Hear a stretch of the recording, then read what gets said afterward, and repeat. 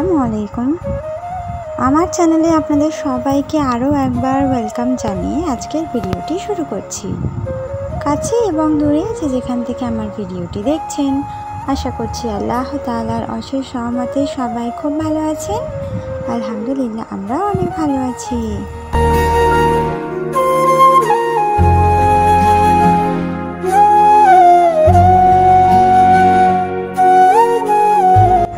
তো আবারও একটি নতুন দিনে নতুন ভিডিও নিয়ে আপনাদের মাঝে হাজির হয়ে গেলাম। আশা করছি আজকের আমার এই ভিডিওটা আপনাদের কাছে একটু হলেও ভালো লাগতে পারে, তাই ভিডিওটা না টেনে শেষ পর্যন্ত দেখার অনুরোধ করছি।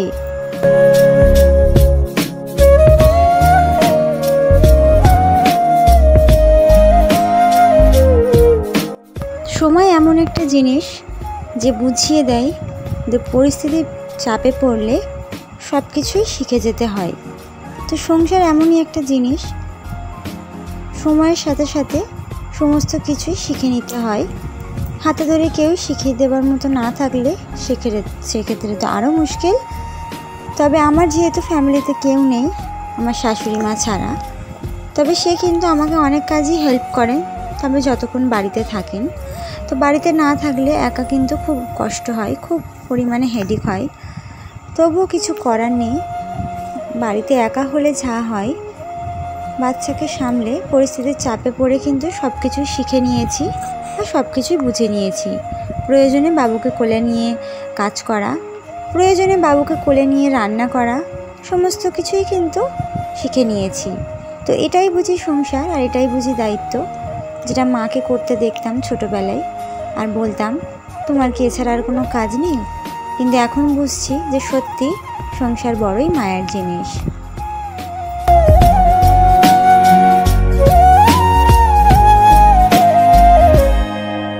তো আজকে সকালই চাটা খেয়ে নিয়েছিলাম।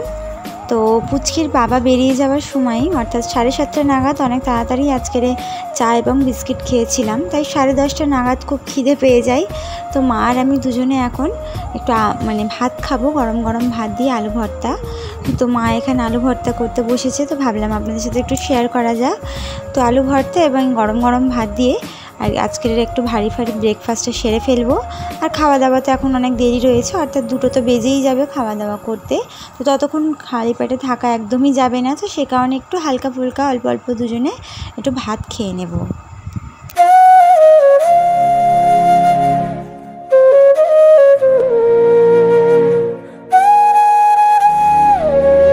তো ব্রেকফাস্ট করার পর মা গিয়েছিল একটু বাজারে, এই সপ্তাহের সংসারের কিছু বাজার হাট করতে। তো পয়সা এই সপ্তাহে যেহেতু খুবই হাত টান হয়ে গেছে, তাই যেরকম টাকা সেরকম টাকা অনুযায়ী কিন্তু প্রয়োজনীয় জিনিসগুলোই কিনিয়েছি। যেগুলো একদম কিনতেই হবে ঠিক সেই জিনিসগুলোই কিন্তু আনানো হয়েছে। তো এই সপ্তাহে এই অল্প কটা জিনিস দিয়েই সংসারটাকে আমাকে চালাতে হবে, কারণ এই সপ্তাহে একদমই হাত টান, একদমই বাজার খুবই খারাপ হয়ে গেছে। তো আমার বলে না, প্রত্যেকেরই হয়তো এই জিনিসটা হচ্ছে। তো যেগুলো একদমই প্রয়োজনীয় জিনিস সেগুলোই আনিয়েছি, চিনি আর কি চা পাতা, দুধ, এগুলো তো প্রত্যেক দিন আমাদের লাগেই, যেগুলো তো লাগবে, তো সেই জিনিসটা আনিয়েছি। আর বাবুর চালও শেষ হয়ে গেছিলো, তো বাবুর চাল, মুগের ডাল এগুলো আনিয়েছি। আর আলু পেঁয়াজটা তো লাগবেই, আলু পেঁয়াজ থাকলে, ঘরের চাল থাকলে কিন্তু তুমি আলু ভর্তা ডাল করেও খেয়ে নিতে পারবে। তাই যেগুলো প্রয়োজনীয় একদম জিনিস সেগুলোই আনিয়েছি। তো পরিস্থিতি কিন্তু আমাদের শিখিয়ে দেয় যে যেরকম তোমার হাতের টাকা রয়েছে তোমাকে সেই অঙ্কে দিয়েই কিন্তু সংসারটাকে ম্যানেজ করে চালাতে হবে। অর্থাৎ এক কথায় বলতে গেলে চাদর বুঝে পা খেলাতে হবে।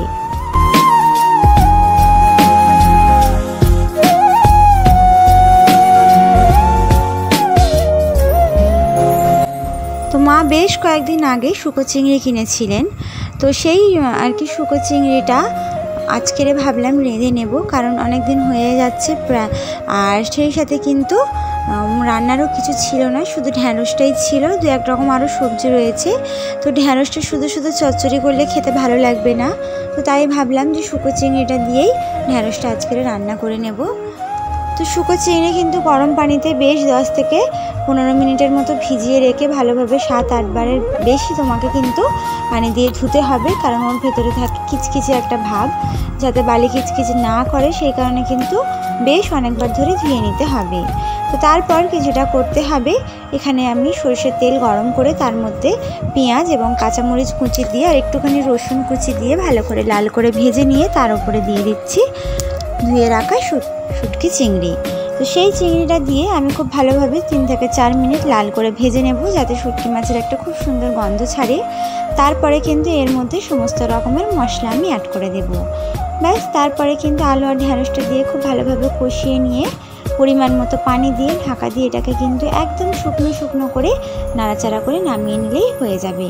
তো শুটকি চিংড়ি কিন্তু একদমই সিম্পল একটা রেসিপি। আর এই যে শুটকি চিংড়ি যে কোনো তরকারিতে কিন্তু অল্প অল্প করে দিলেই সেই তরকারির স্বাদ কিন্তু অনেক বেশি বেড়ে যায়।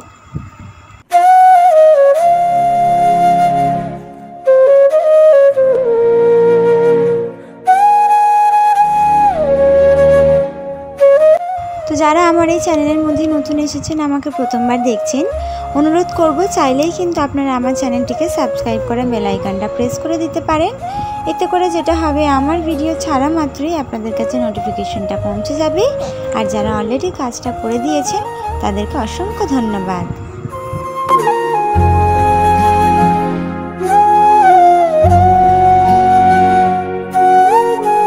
তো আস্তে আস্তে যে পরিস্থিতি আর সেই সাথে কিন্তু সময় এতটা পরিমাণে খারাপ হয়ে যাবে সেটা কোনো দিনই বুঝে উঠতে যায়নি।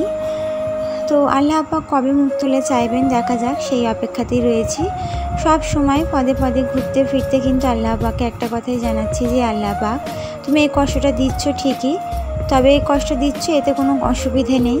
তোমার যত ইচ্ছে তুমি কষ্ট দিতে পারো, যত ইচ্ছে তুমি অভাব সংসারে দিতে পারো, তবে সেই অভাব এবং সেই কষ্টের মাঝেও যেন আমাদের সংসারে কোনো রকমের কোনো অশান্তি না হয়। আর সেই কষ্ট সহ্য করে, সেই অভাব সহ্য করে যেন যতটুকু পরিমাণে আয় হয়, সেই আয় অনুযায়ী কিন্তু সংসারটাকে ম্যানেজ করে চালাতে পারি, সেই তৌফিকটুকু আমাকে দিও। আর এই সংসারে কোনো রকমের কোনো অশান্তি ঝুট ঝামেলা না হয়, সেরকম তুমি আমাকে সহ্য করার ক্ষমতাটাও দিও। তো এই ভেবেই কিন্তু আল্লাহ পাককে সব সময় জানিয়ে যাই যে আল্লাহ পাক, তুমি কিন্তু আমাকে এই কষ্ট সহ্য করার মতো ক্ষমতা দিও।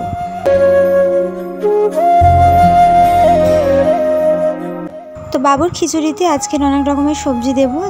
কেটে রেখেছি ছোটো ছোটো করে আলু, রেখেছি পেঁয়াজ কুচি, বিম কড়াই কুচি, গাজর কুচি, একটু শাক, মানে 2-3 রকমের শাক আছে, বর্মা শাক, কুলপো শাক, আর সাথে রয়েছে একটুখানি পুঁই শাক। তো সব রকমের শাক কুচি করে নিয়েছি, নিয়ে এখন কিন্তু এটা বাবুর খিচুড়িতে দিয়ে দেব।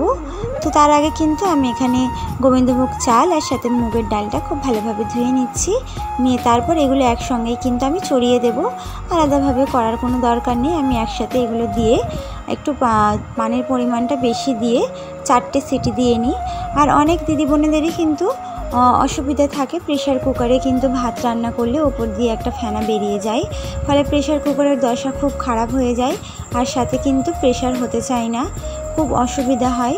তো সেই জিনিসটা থেকে বিরত হতে একটা টিপস আপনাদের সাথে শেয়ার করি। যদি আপনাদের এরকম বাচ্চাদের খিচুড়ি রান্না করতে গেলে বা বাড়িতে যদি আপনি ডাল রান্না করে থাকেন প্রেশার কুকারে, তাহলে সেক্ষেত্রে যদি আপনারও সেই সমস্যাটা থেকে থাকে, অর্থাৎ উপর দিয়ে ফেনা বেরিয়ে যাওয়ার, তো আপনি এই টিপসটা অবশ্যই ফলো করবেন, দেখবেন কোনো রকমের কোনো ফেনা বেরিয়ে যাবে না। সেটা যে কোনো রান্নার ক্ষেত্রেই হোক, যদি আপনি ডাল করুন, ভাত করুন বা যে কোনো তরকারি করে থাকুন না কেন। তো সবথেকে প্রথমে আমি প্রেশার কুকারে অল্প একটুখানি পানি দিয়ে দিয়েছি, সেটা গরম হয়ে যাওয়ার পর দিয়ে দিলাম ধুয়ে রাখা চাল এবং ডাল, সাথে দিয়ে দিলাম কেটে রাখা সবজি, আর এখানে দিয়ে দিচ্ছি স্বাদ মতো নুন, 1 চিমটি হলুদ আর একটুখানি সরিষার তেল দিয়ে খুব ভালোভাবে কিন্তু এটাকে আগে ফুটিয়ে নেব। অনেকে যেটা করে সব কিছু দিয়েই কিন্তু প্রেশারের ঢাকনাটা মুড়ে দেয়, দিয়ে মনে করে সিটি হলেই হয়ে যাবে। তো এই জায়গাটাই কিন্তু ভুল করেন, এটা করলেই কিন্তু ওপর দিয়ে ফেনা বেরিয়ে যায়, যে কারণে কিন্তু ভাত তো ভালোভাবে হবেই না, সিটিও ভালোভাবে হবে না, ওপর দিয়ে ফেনা বেরিয়ে যাওয়ার কারণে প্রেশার কুকার খুব তাড়াতাড়ি নষ্টও হয়ে যাবে। তো সেটা যাতে না হয় সে কারণে কিন্তু ভাতটাকে ফোটা পর্যন্ত আপনাকে অপেক্ষা করতে হবে। তো আমি এখানে ভাতটা ফুটে যাওয়া পর্যন্ত অপেক্ষা করছি, আর এদিকে কিন্তু আমার ঢ্যাঁড়স রান্নাও কমপ্লিট হয়ে গেছে। তো এটাকেও ভালোভাবে নাড়াচাড়া করে শুকনো শুকনো করে ঢাকা দিয়ে দেব।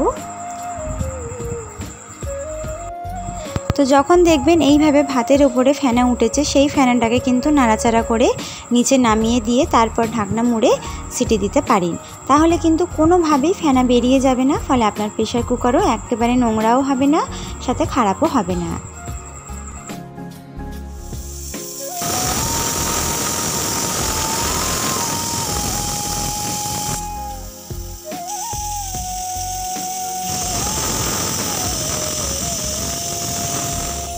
তো এই যে বাবুর খিচুড়ি একেবারে তৈরি। তো আজকের ভিডিওটা এ পর্যন্তই ছিল। আশা করছি পরবর্তী ভিডিও পর্যন্ত আপনারা সবাই সুস্থ থাকবেন, ভালো থাকবেন। আল্লাহ হাফিজ, আসসালামু আলাইকুম।